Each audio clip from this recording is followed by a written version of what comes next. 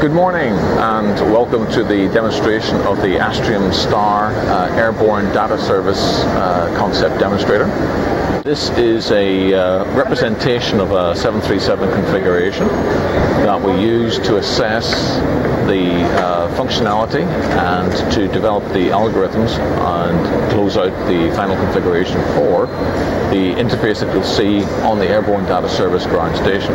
Presently we're cruising at 25,000 feet at about 180 knots.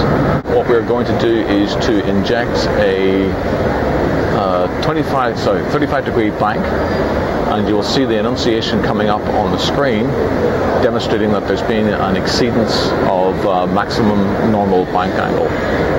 It's 15 degrees, 20, 25, 30, and 35, and at this point you get an enunciation that has taken place within the system on the aircraft. Data has now started to be transmitted from the aircraft, and you will see an alert come up shortly on the screen which shows that we have a roll exceedance on the aeroplane. Paul will now click on the individual data element for the alert, and he now brings up the data set that was associated with this particular exceedance. The presentation here is geared towards the ground staff, who will be notified of the incident on the aeroplane, and they have access to the information that can now be used to assess what's happened on the aircraft, and more importantly, is it significant or is it something that we need to do with it. We have different data sets available from a particular exceedance, but the data set that you see will always be related to the particular exceedance. You will not get any extra or extraneous information. Additionally, we have a capability of being able to call up the graphs that are associated with the data. You get a graphical representation of the information that's available, and you'll then be able to browse the information to select particular parameters and see what values you have at each of these instances. Meanwhile, the aircraft continues on its way. There are no further alerts, and there is no need for any additional interaction with the ground station.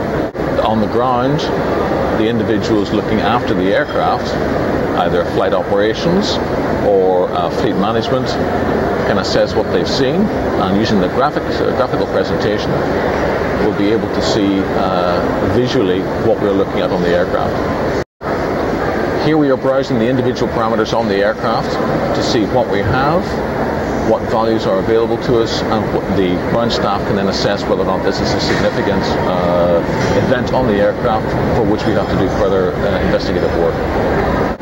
On the production system, you have the ability to be able to browse both current events and historical events based upon filtering that you define either interactively or preset.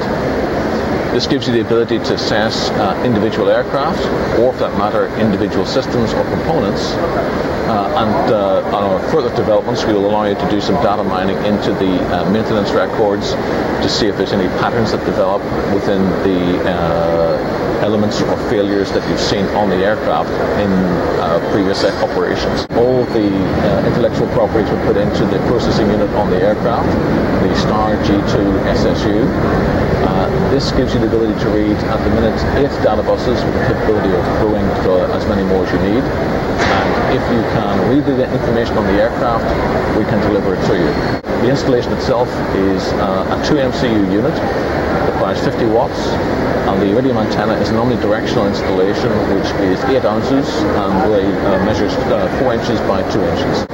The data from the aircraft is encrypted, it is secure, it is delivered through iridium to a secure ground station which is run by Astrium. Astrium are bringing 4 generations worth of secure military SATCOM experience to this project, so your data integrity and quality is guaranteed. Certification of the box itself is being closed out this month. Our STC packages are in the stages of being closed out with Transport Canada initially, and we're expecting that the first customer installations will be available by December of this year, and we're fully expecting to roll out the commercial service in late Q1 next year. Our initial target market is basically built around the narrow bodies currently in service. The service that has been offered by Astrium Star basically allows us to deliver to a customer a turnkey operation for fleet data management and operational monitoring. The functionality at the minute is obviously focused upon airborne data and data exceedances, but we fully intend to grow the service into any other functionality which we can efficiently deliver to airlines. Studies that we've done on this particular type of application clearly show that there's a lot of efficiencies to be made in terms of fuel savings in particular, simply by understanding comprehensively where you're burning fuel and how it's being used operationally.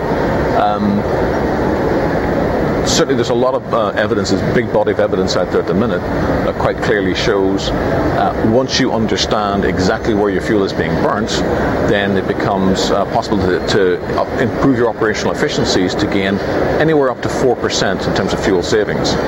A lot of the work that we're doing here at the minute originated from some studies that we launched after Air France 447. Looking at the initial reports that came through, clearly communication of information was a big issue in terms of both locating the aircraft and identifying the fact that they had an accident on their hands. This information being available quickly and efficiently allows you to actually give a good estimate of the location of the aircraft and also a pretty comprehensive idea about what actually happened in the final moments of the aircraft. It won't replace the black box on the aircraft. Digital flight data recorders will still be mandated and required. But this information that you get from these type of systems will give you a much clearer picture about what happened, when and how.